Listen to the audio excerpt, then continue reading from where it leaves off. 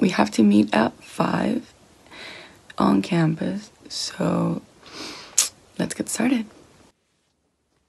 1, 2, 3. Woo! Alright, we made it. Everybody say hi. We're all here.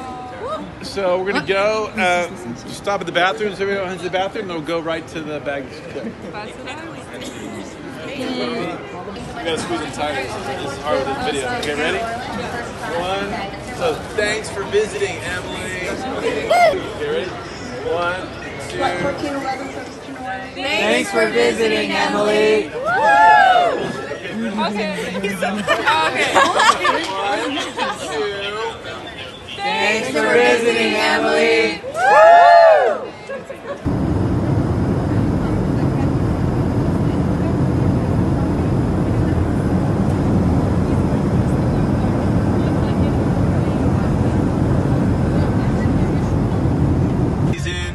They rot, and then the bones go down the back. And the more powerful the family, the wealthier the family, the bigger the thing, and the more fancy the decorations and all that.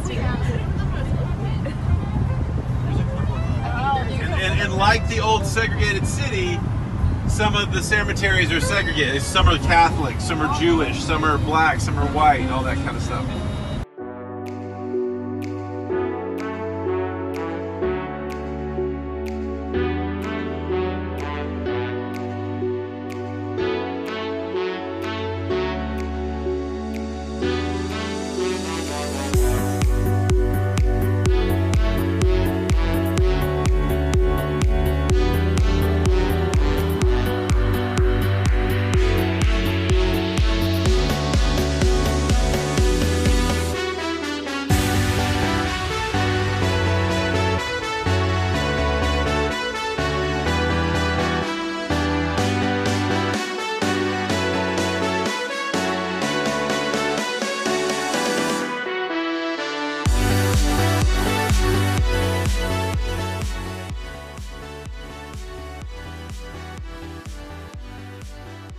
So remember, we have 2 sites here.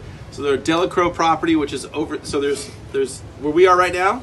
This is Woodlands Trail and Park, and so it's confusing because this is the name of the place, Woodlands Trail and Park. It was also the original name for the NGO. Now the NGO has been named Woodlands Conservancy, so it's clear what we're talking about. But this is the Woodlands Trail part of it. So we just came in. This is basically oriented correctly. So you and I are right here right now. Here's the canal that's right there. Here's the canal that's right there on the right.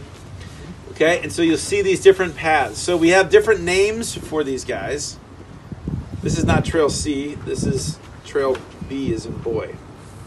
It's mislabeled.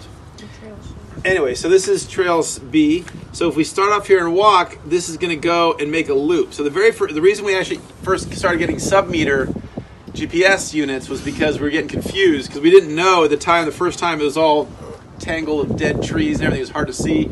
We didn't know that the trail doubled back this tightly against this other trail. And so originally we designed the monitoring effort, we went to the right and left of each side, and so we were kind of crossing, it was a blah. So now we only do trail right. So we do this loop, this is trail B, boom, boom, boom, come back and it ends basically right here. This is what we call trail A. Same thing, there's 2 tracks. There's the one farthest towards the creek, farthest towards the drainage canal, and that's the one we start with. This other one is in theory for horses and things like that, so people can be separated and not be having conflicting uses, but turns out people kind of walk wherever. But basically, so these guys parallel down. We call this one Trail C. Don't know if we'll get to that this year. We have to be super jamming and have ideal weather and stuff, but maybe. And so Trail A goes all the way down here for a while.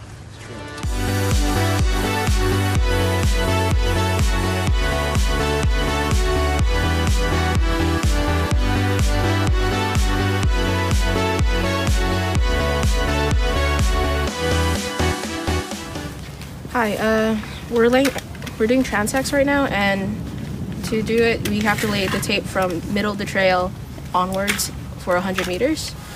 And that's what I do. All right, Ralph. All right, I am the recorder, so I start recording from 0 0 meters, and identify any species, DBH, diameter by breast height in centimeters, heights, and then do the overstory and understory cover, as well as how much leaf litter, wood, and fallen logs. Okay. I cut the blackberry with this machete. Awesome.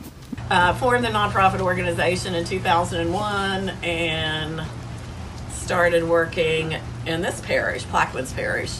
When you come over that Intercoastal Canal Bridge and you notice this big space, it's half one parish or county and half another. So we're in the Plaquemines Parish side, and this levee here is what separates Orleans Parish from Plaquemines Parish. So started over here, and they dedicated this area for us to begin trails, which we did begin doing, and there were non-native invasive vegetation at the edges, particularly where they put in this man-made canal and that man-made canal over there. But it was actually a pretty healthy, semi-healthy Yes. forest, Remnant. even though it was under pump and, it had been cleared probably back in the, early 40s or something. But other than that, it was like a very dense canopy. You really couldn't see the sky because of the dense canopy. So we had our grand opening June 5th, National Trails Day 2005. And then 3 months later, June, July, August, almost exactly 3 months later, Hurricane Katrina happened and took away the canopy. We lost probably 80%. Experts say we lost 84 years of tree growth in one day. Couldn't find the trails. Took a year and a half to convince a group of people from FEMA that there actually had been trails here. And then it took probably another year to get somebody to actually help clear them. We tried to clear them ourselves with volunteers, and that was a lot of fun. It was a lot of hard work, and it went really, really slowly because there were lots of trees, a lot of chainsawing. So with that canopy gone, invasive vegetation started to come further into the forest, and then this guy shows up out of nowhere.